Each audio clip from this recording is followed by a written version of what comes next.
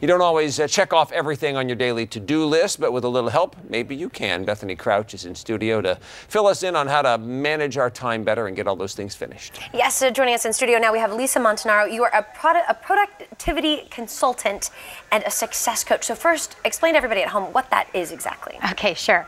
So basically a productivity consultant will help people to better manage their time, to get their tasks and to-dos done, and to really figure out what their goals and priorities are for both professional and personal and help them achieve them. So we help boost people's productivity so that they could do whatever they want. That could be work more or less. So giving them the tools that they need in order to have a more successful life. Correct. So tonight you have an event that's going on, a mixer, and then you're actually going to be speaking over at Seasons 52 at Arden Fair Mall, helping people to manage their time. So let's go ahead and start. What can we do? I mean, you know, we typically hear, make a to-do list. And sometimes that can be daunting, and sometimes to-do lists don't always get done.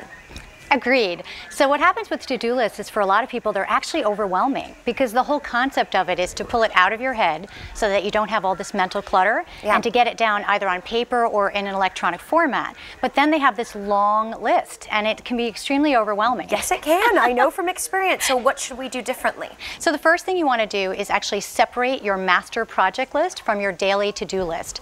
If you have just one long list, it can be extremely overwhelming and you can't do all that in one day. Right. So primarily, you should actually separate out things that you could do in one day, maybe 3 to 5 items only. And then what you do with those 3 to 5 items is you either add a time element to them, so actually add them up.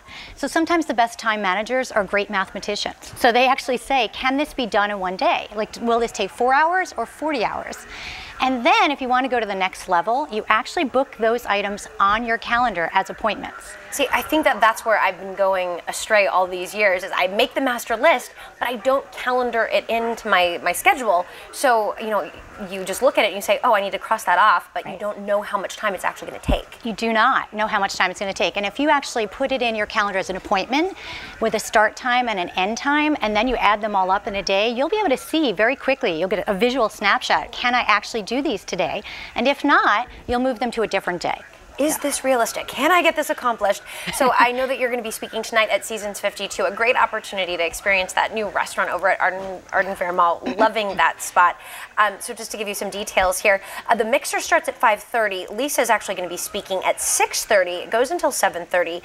$25 gets you in, and it's going to be a really interesting and educational event. Thank you so much for coming in, Lisa. You're welcome. Thank you for having me. It's been my pleasure. We'll definitely look forward to having Lisa on again soon. Okay, Paul, back over to you. I'm encouraged and intimidated all at once. Thanks very much, ladies. 9:45 Fox